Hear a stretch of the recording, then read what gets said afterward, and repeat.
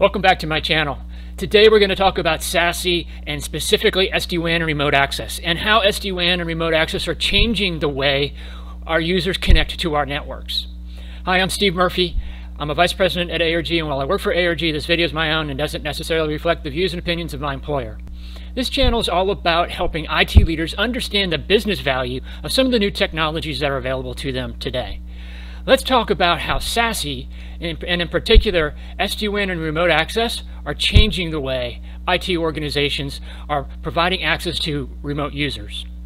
So we're going to talk about very quickly what SASE is, what SD-WAN is, what remote access is. Just one slide page on a definition of those. And then specifically we're going to talk about why remote access should be a focus of your organization moving forward.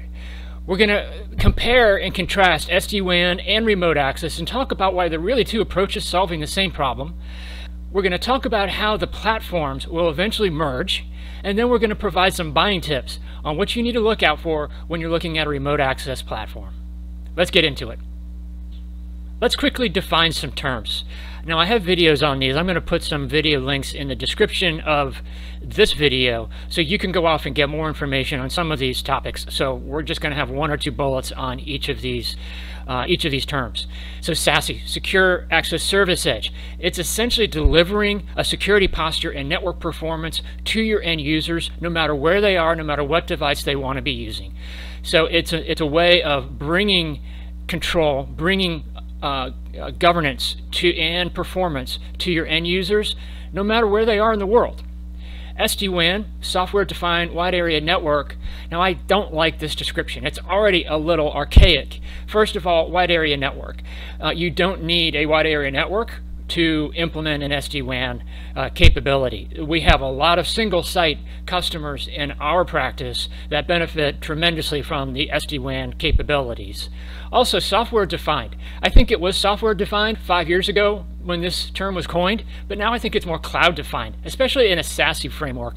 It's really about allowing the cloud to figure out the best way of delivering traffic to your users and back to the applications that they're trying to access. Now, SD-WAN traditionally includes security, application prioritization, enhanced quality of service for corporate connectivity, and a bunch of management benefits. Again, I'm not going to go into the details here, but a bunch of management benefits for the IT organization for governance and control.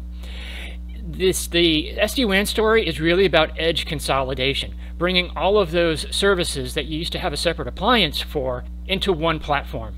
Now, security has not traditionally been a part of the SD-WAN story. A lot of people purchase SD-WAN and do not implement a security strategy through that platform. But I will say increasingly, customers are looking for a unified SD-WAN platform that does include a strong security component. Remote access. Now, that's our traditional VPN. That's how end users, remote workers, mobile workers get back to the network securely. It's really about individual access to corporate connectivity traditionally.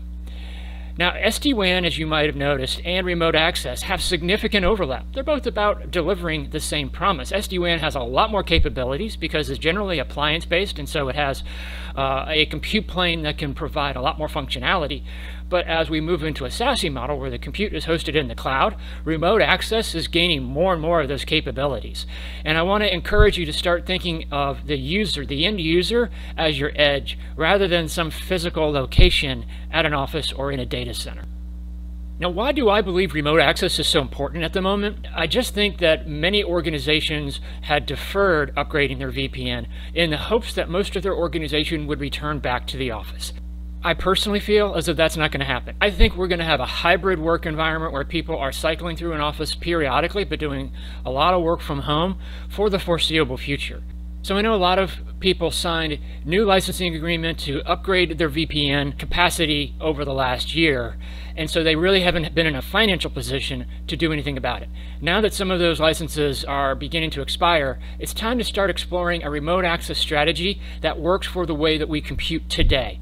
Most people have had their traditional VPN access strategy in place for at least 10 years, and it hasn't changed that much. But the way we compute, the way your end users access corporate information has changed dramatically.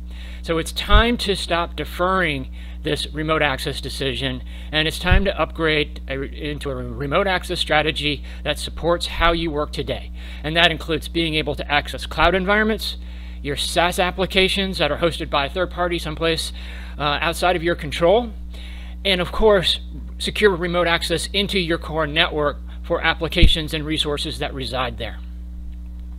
Okay, so we need to up our game in remote access. Well, what does that look like? Here are some of the keys that I would include when I'm evaluating your next remote access solution.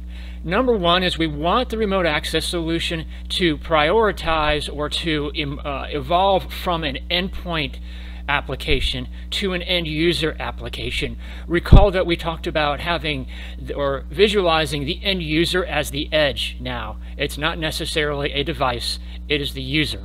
We want a remote access to include a couple of things. Of course, it's going to ensure threat protection through encryption and so forth. That's kind of table stakes for a remote access solution. It should conduct a basic evaluation of the endpoint from which it's originating. So what's the current malware, anti-malware, antivirus situation on that device? Is it up and running? What's the patch and upgrade status? Is it coming from an IP address that I'm familiar with? Those types of things. It should provide access to a variety of networks, not just back to your corporate network. We want it to work on a variety of devices, including personal devices. This is the entire bring your own device, BYOD construct, where people want to be able to use whatever device they choose. If someone is going on vacation, do they need to bring their personal tablet and their corporate laptop to the beach? Probably not. Let's give them the ability to work from that personal device in a secure manner while they're on vacation, for example. Now, it's important that the device flexibility does not come with an additional cost. There are a couple consumption models for remote access, and some is just direct per device licensing. Well, if you're going to give people the flexibility to put it on their personal devices, that can get crazy expensive very quickly. So we want a different consumption model if that's going to be your strategy. Something where an individual user license provides up to, let's say, 3 or 5 licenses within that individual user license, so they can deploy it on multiple devices. Or something that's more focused on throughput, because that won't change depending upon the number of devices that are being deployed or engaged by the particular end user. We wanted it to support integration with your existing tooling, especially for multi-factor authentication and single sign-on. We wanted to have adaptive rules and permissions based upon the context of the request. So there are some elements of zero trust that are going to be brought in here. Like, is this a typical access profile for this user, or is it coming from a different IP address at a different time of day from a different device? And maybe we should deploy some additional rules around that access request versus one that happens 5 days a week. We wanted to focus on the user and what is being accessed and where the data is migrating. Those are the key elements that should be incorporated in your remote access solution. We wanted to accelerate traffic over a private backbone.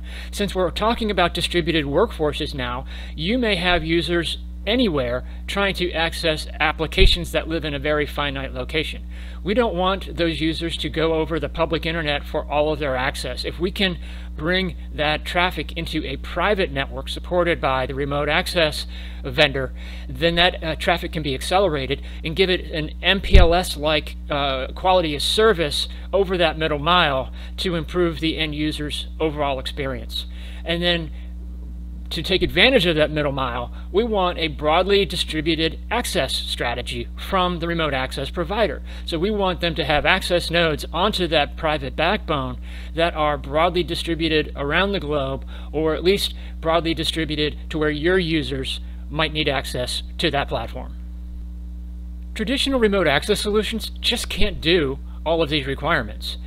In fact, you need a SASE model to really deliver all of those capabilities that we just discussed. If we tried to create an agent-based application that did everything that was on the last slide page, it would be a really heavy app that would take its toll on the endpoint. But SASE delivers these capabilities in the cloud, so we don't have to worry about processing power on the endpoint. We essentially have a very light application that's just encrypting all the traffic, sending it to the nearest remote access cloud access point, and that's where all the intelligence is happening. That's where all the processing is happening. Again, off of your endpoint in the cloud, but within a very close geographic proximity, so we're not introducing delay and a poor user experience. Now, because we're doing it in the cloud, we have some other benefits. Deployment is a breeze. Like I said, it's a very light application that you can put out on a desktop, and users can put it on their personal desktops. You just need to work out the strategy so you're not monitoring their personal traffic, but that's relatively easy to do. Scaling across a larger organization is very easy, and the policy can be managed from a central location in a central dashboard, and you can take advantage of some integrations like leveraging your Active Directory user groups, for example. Now, there's a great opportunity to deploy a SASE-based remote access strategy to enhance your remote office environment. So at a very high level, remote workers, people working from their homes or from a hotel, are pretty similar to a few employees getting together in a small office working in that environment. There's no need for a complicated security stack or VPN backhaul if they have a SASE-based remote access strategy. Now, there are some considerations that have to be made. Are there other resources within that small office that might be network connected? So you may need an SD-WAN strategy in that small office. But if it's just a bunch of individual users, maybe accessing a local printer, then using a SASE remote access strategy is actually as effective as bringing in a security stack, and a heck of a lot less expensive and a heck of a lot less to maintain. Let's bring the conversation back to SD-WAN in conjunction with remote access. So as I've mentioned before, the merger of or overlap of SD-WAN and remote access is underway. Will they ever combine completely? Yeah, I think so. It might take another 5 years for that type of functionality to be available. And there might be continued overlap in functionality, and that might create gaps. So we have to be aware of that. We're also seeing just right now within the COVID environment, people deploying small home devices to engage in an SD-WAN strategy for their home-based workers. Now, this has some pros and cons in terms of privacy and in terms of application priority. Is your Zoom call going to take priority over your kids' virtual learning? And some of those decisions have to be worked out within the organization, but it is happening and it is available. From a buying perspective moving forward, I would consider your remote access and SD-WAN purchase as integrated, because they will over time combine. You want to have a single provider for both of those services, so that integration and that overlap is easily transitioned, and the interoperability between those two platforms is maintained over time. So that's my recommendation in terms of a buying strategy. Now, here's just a quick logo sheet on the SASE providers that we have in our portfolio. Happy to discuss anyone on this list or even anyone off this list, because this is just a partial list of our portfolio actually. And in terms of next steps, if you want to continue this conversation, I have my contact information in the description of this video. Feel free to reach out. I'm happy to chat with you about anything that's going on with SASE remote access or SD-WAN in your organization. And if you got some value out of this video, I'd appreciate a thumbs up, a like, and thank you very much for doing that in advance. And if you want to find your way back to this channel, the best way of doing that is by hitting that subscribe button. That will put my videos in your feed, and you can find your way back here at your convenience. Thank you for watching, and I hope you have a great day.